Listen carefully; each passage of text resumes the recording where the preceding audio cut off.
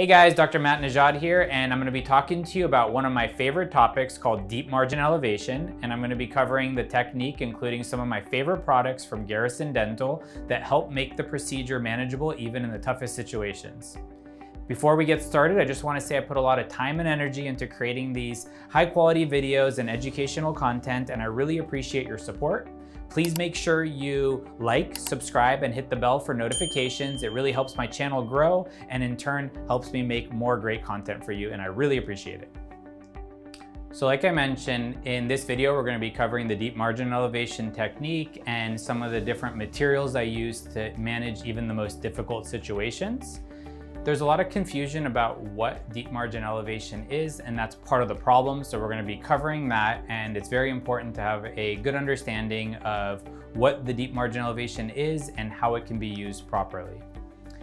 So first of all, deep margin elevation is intended to manage deep margins like this. So when you look at something like this, you would typically have a challenge to do an adhesive restoration because of isolation and also the location of this margin here being significantly subgingival and near the alveolar crest. And there's a lot of different ways that that's been managed traditionally, but with the deep margin elevation technique, this is a perfect case to handle and restore this conservatively.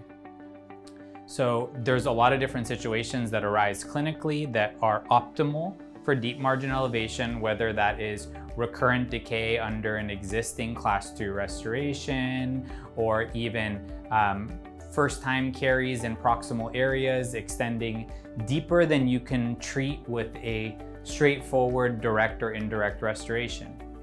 In a traditional approach, these were either handled by crown lengthening procedures, or they were handled by being considered unrestorable and having replacement with an implant. And in my opinion, that's happening way too often.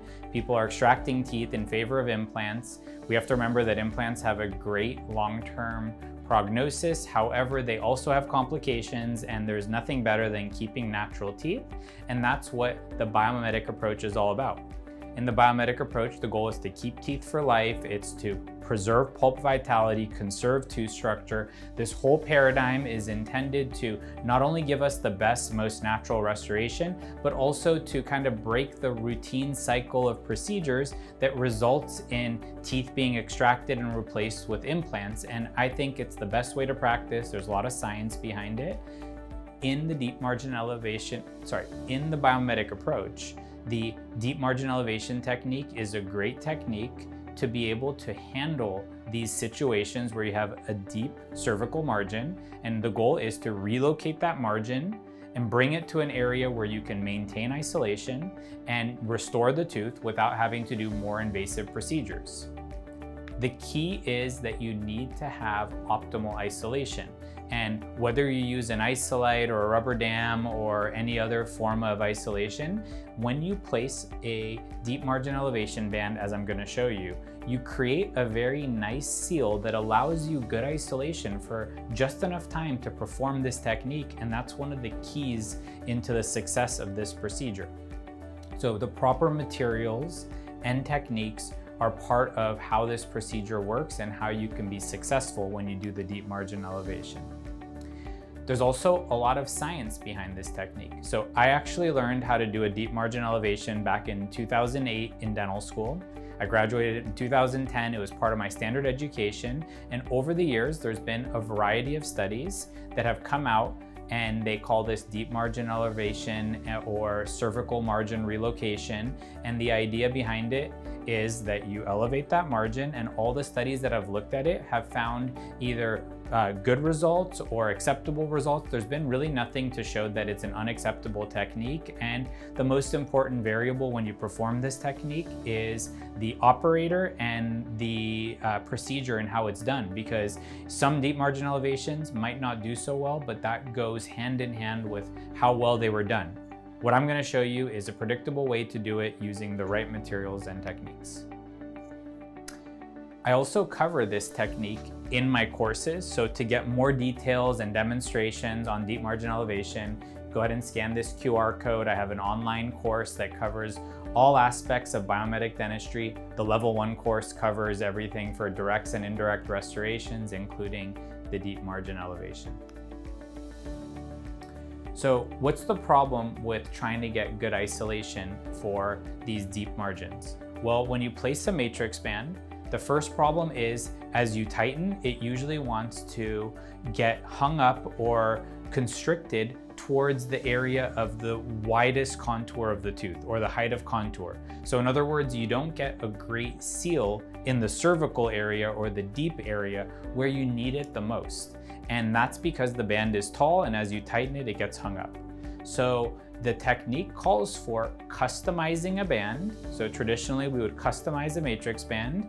And more recently, over the last 5 years or so, we've had options that have the band already customized for you so that when you tighten the band, as you see here in this demonstration, you're able to have a nice tight seal right around the cervical margin here. And that's very important because if you don't get that good seal, then the technique will have problems. But if you get a nice seal and you can perform the technique properly, it's tolerated very well by the tissue. It's a very successful technique, and using this band is part of the key to success. So my favorite variety of this band is called the ReelMatrix Deep Margin Elevation Band. It consists of a ReelMatrix handle here, and this handle is used to tighten the reel, place it around the tooth, and I like this so much more than a standard Tafelmayer because a standard Tafelmayer retainer has its heavy weight. That heavy weight wants to displace the band, and the most important thing when you're doing these techniques after you get good isolation or good adaptation is to make sure you maintain that isolation. If there's anything that's going to cause movement or displacement of the band at the wrong time, it'll ruin all your work. And when you have this nice little reel that doesn't have a lot of weight to it, it's very easy to perform this technique well. So my favorite variety is this, and I've worked with Garrison many years ago, 5-6 years ago actually, to make sure that we were able to develop this product specifically for that purpose. When you place this reel in, it adapts very nicely. Most of the time in straightforward cases, it gives you great adaptation like we see here without any sort of modification or different accessories. So that's how we handle straightforward ones. So let's go ahead and go through a clinical case demonstrating how you can use this in a straightforward deep margin elevation.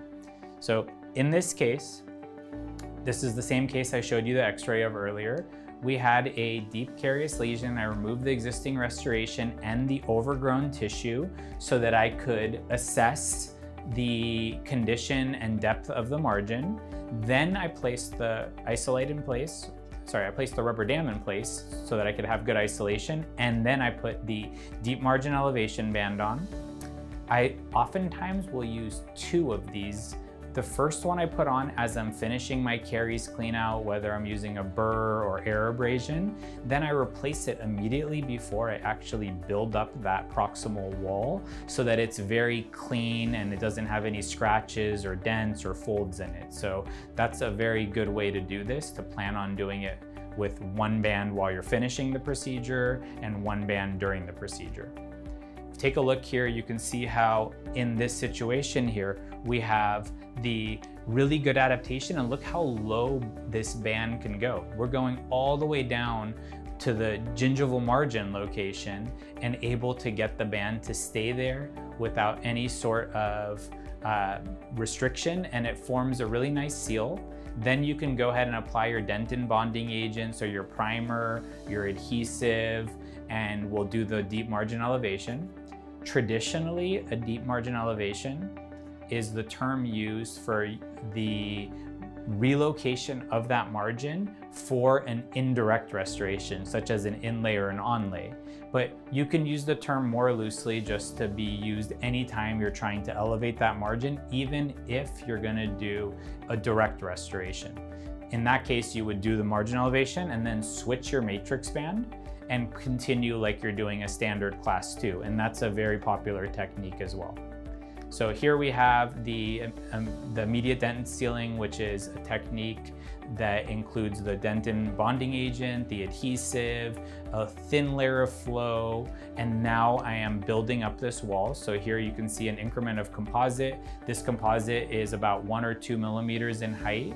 The goal is to bring up the margin in this area to be equigingival. Okay, so you're trying to bring that deep cervical margin up to the gingival margin level. You can be 0.5 millimeter supragingival, 0.5 millimeter subgingival. The key is not to have too much composite. If you do a very tall deep margin elevation, you have a few problems, including oftentimes you're not leaving yourself enough contour to shape the restoration. So you're gonna have an awkward contact. The other problem is you're adding more and more polymerization stress. This is the margin that's most likely to fail from having inadequate adhesion. And one of the techniques that you can use to maximize the bond here is to control your polymerization stress. Using less material with a smaller increment or as little material as possible gives you the bond to that area without additional polymerization stress. Bonds get stronger with time, so you're allowing time for that to mature. And then when you go to do your indirect restoration, all you need to do is make sure you now have a condition where you can maintain this isolation. So take a look at this. This is the completed deep margin elevation, and it's probably not too hard to imagine that this is easy for me to deliver my final restoration with optimal condition. So I can deliver this indirect restoration. This is a Emax inlay, and with this, I'm able to really get an optimal result. Looking at the radiographs for this, we can see the initial condition, we can see the deep margin elevation completed, and then we can see the final situation. And I did do a little mesial composite for this little area over here. Instead of taking away more tooth structure, in the biomimetic approach, my goal is to preserve more tooth structure, and there's no reason to change to a more aggressive restoration over a very small little direct restoration there. I always try to check my deep margin elevation on preparation day to ensure that I have good contour, no open margin, no overhang. It's very important because you don't want to run into problems later, so I verify that.